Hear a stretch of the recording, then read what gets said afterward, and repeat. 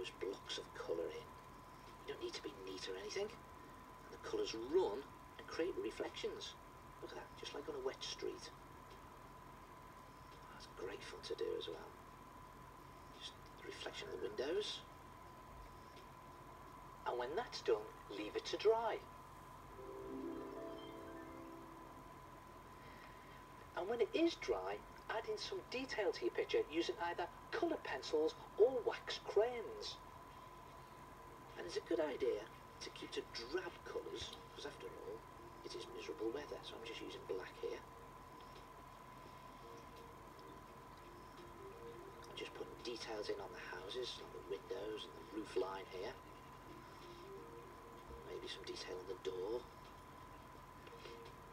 And I think I'll use a wax crayon to just put in the light in the windows and on the lamps.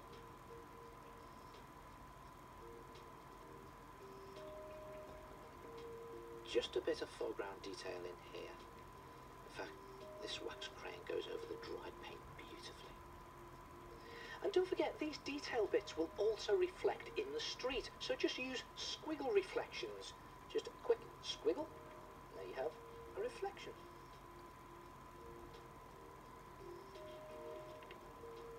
And another quick squiggle there, a reflection of the shining lights.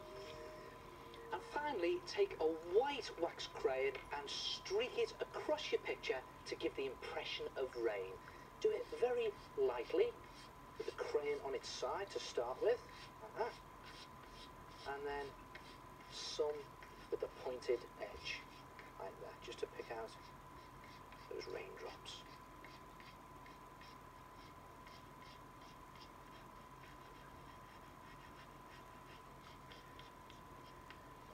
And there it is, a rainy picture.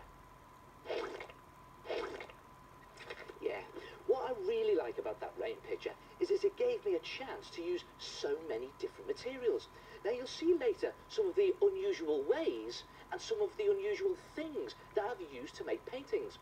But have a look at this real classic art attack from one of the Christmas programmes. It's an art attack where I used paint and wax crayon together. I drew the picture in wax crayon first, but watch out for how the paint changes the picture right at the end.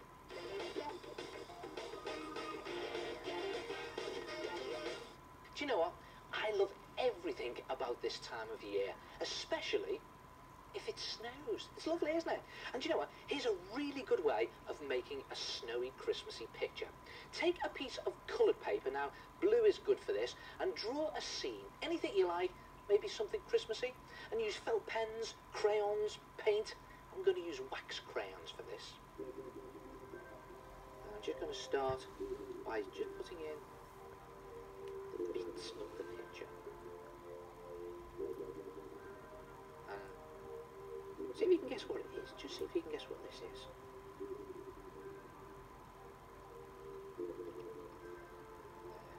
Sort of giving it away really, isn't it? Doing this hair. And some yellow mittens. Oh, crayons are open. Sorry. And I'll put some highlights here, just on the top of the hat, and on the top of the horns. See, that gives it a nice effect. And some red wellies, I think.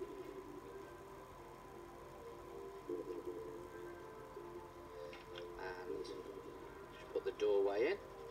Oh, I've given away what it is now. You can probably guess that anyway.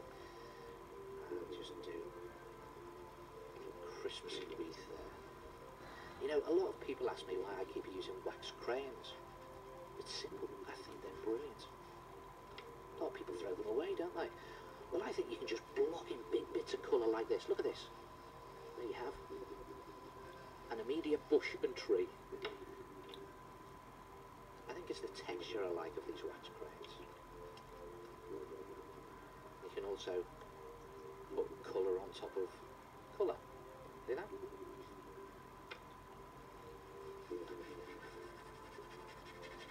And you can also turn them on their sides or on the edge like this and block in big bits of colour. Look at that.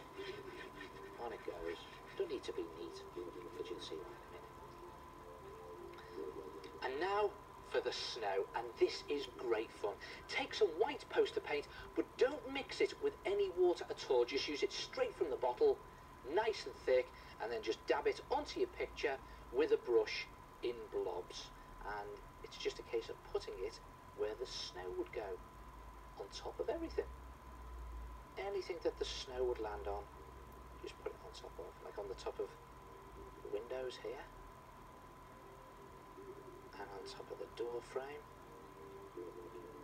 nice and thick. The corners of the windows,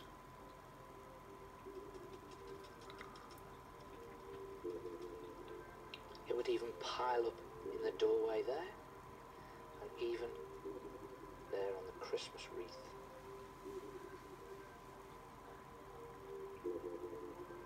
And some more blobs on the trees at the side,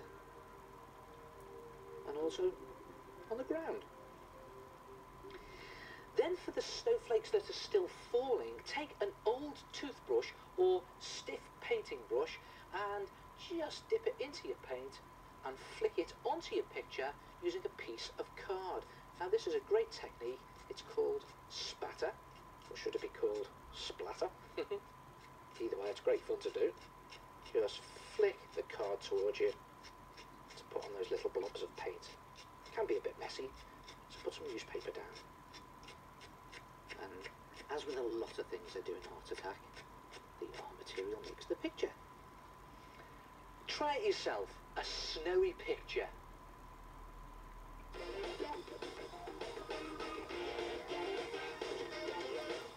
I'm a cheat, and I don't mind admitting it, especially when it comes to drawing or painting things that take ages, like leaves on trees. Now here's a picture of a tree that I've drawn, and that was the easy bit. Now to put on the leaves. And you know, when it comes to doing the boring bits, I don't mind cheating at all if it makes it easier and a lot more fun to do. And that's where this comes in. Any old paintbrush, preferably one with stiff bristles. And it's just a case of dipping it into some green poster paint, like that, and then just wiping off most of the paint. And the idea is to get your brush as dry as possible, so don't put any water on it.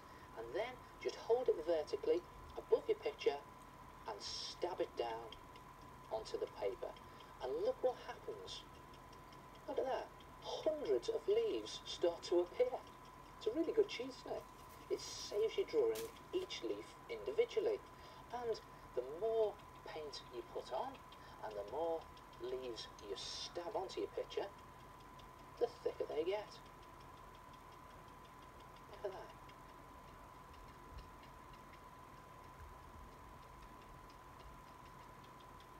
And it's also a good idea to have some dark paint. You can have some black and some dark brown, and just again wipe off the excess paint onto a piece of scrap paper and just start to dab or stipple some darker leaves around the bottom edge like this, just to give it a bit of shade on the bottom of the tree. And what about a lighter shade of paint, like a yellow or a white, and again just dab off the excess.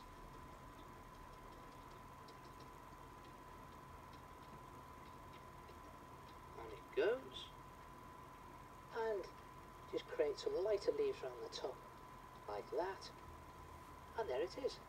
It didn't take any time at all. Not bad for a cheat, eh? And you can use this cheating technique to do lots of different bushes and leaves. Watch this. Just stabbing it on in exactly the same way. And you know, I'm all for cheating if it makes it easier. Looks just as good. Same down here.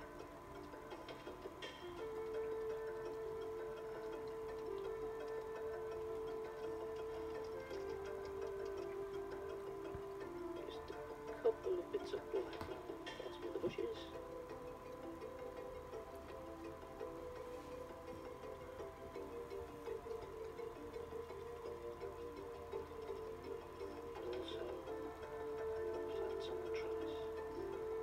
dab on some colour, just little dabs of colour, and again, get all the excess colour off your brush first, then you can create flowers.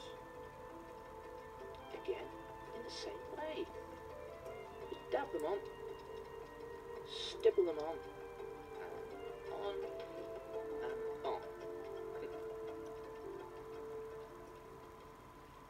Try cheating yourself. Dab on some leaves and flowers with a dry brush. You know Art Attack by now, and you know that I love to mess around with paint. Lots of it. And I'm always trying to come up with amazing new ways to do paintings. Though some of them are sometimes a bit messy. Well, here's a fantastic Art Attack that's a bit naughty with paint. So whatever you do, get permission and make sure you put down lots of paper.